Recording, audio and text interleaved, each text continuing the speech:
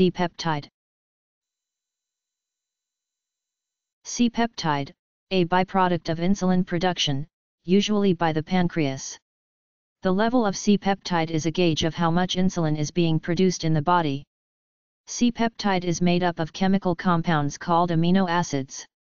When the pancreas produces insulin, it releases C-peptide into the bloodstream in the same way that the production of heat from burning coal or wood releases smoke into the atmosphere.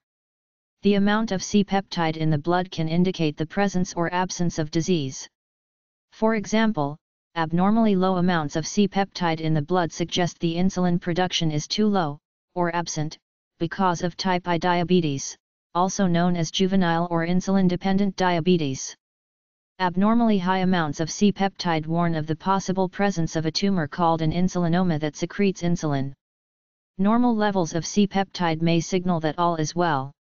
However, in a person with diabetes, a normal level of C-peptide indicates the body is making plenty of insulin but the body is just not responding properly to it.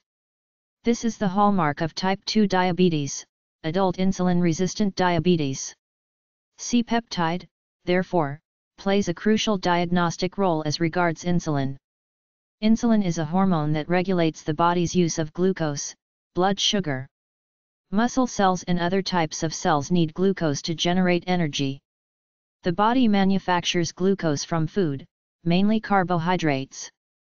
It is the job of insulin to deliver glucose to an energy-consuming body site.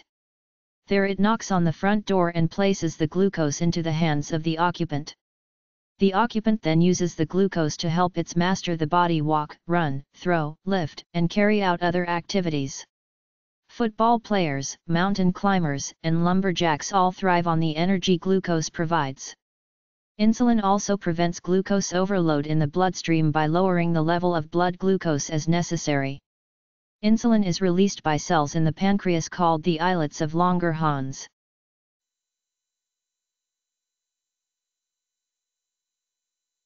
C, P, E, P, T, I, D, E. C-peptide.